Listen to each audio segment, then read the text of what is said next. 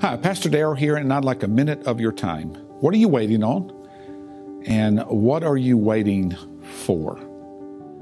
You and I miss so many opportunities because for some reason we find ourselves looking for the big one, that big knock at the door, that big opportunity.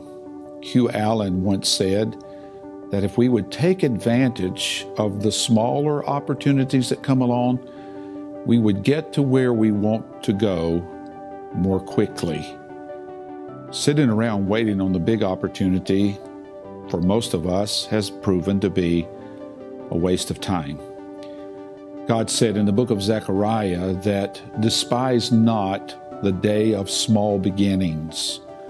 You know, it's the little things that we give ourselves to that build character, that prepare us for the bigger knocks at the door that will come if we will take care of the little ones that we have before us.